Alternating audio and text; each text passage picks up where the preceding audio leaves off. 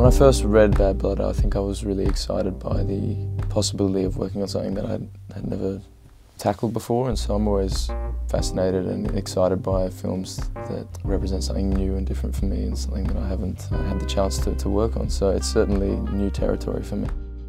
The idea that you could play two people in one film is just not an opportunity that comes up very often. I think Bad Blood is about a writer whose past is coming back to haunt him, and he's grief-stricken and trying to move on, and he meets this young woman, Carrie, who is kind of like a light in his life, and then it kind of all goes a bit pear-shaped. The biggest challenge is trying to find a motivation for Gilroy that wasn't just crazy and maniacal and evil for the sake of evil.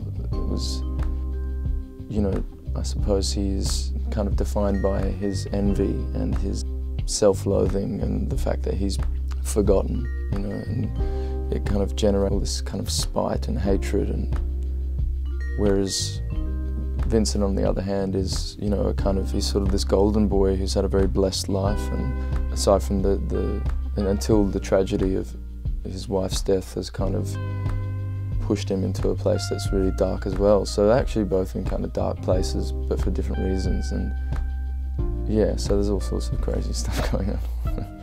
Oh, Morgan's great. She's such a wonderful actor and really lovely person too. And so we've worked together a couple of times, and we now have a great shorthand and are very good friends.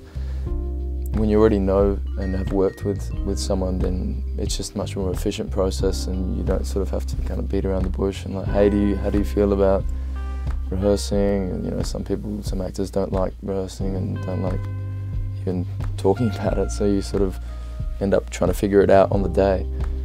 But I think because we were moving so quickly on this film, it was just a necessity to meet in the evenings and kind of go over and just sort of not even rehearse, but just clarify, just to sort of be on the same page about where this would or wouldn't go or could go. I think Morgan she's such a charismatic person, and I think that really comes across on screen. Like, anyone who's ever met and worked with her will tell you that she's just so lovely and smart, and she really cares about film, and so I think all those qualities contribute to a really compelling performance, so I'm lucky to work with her.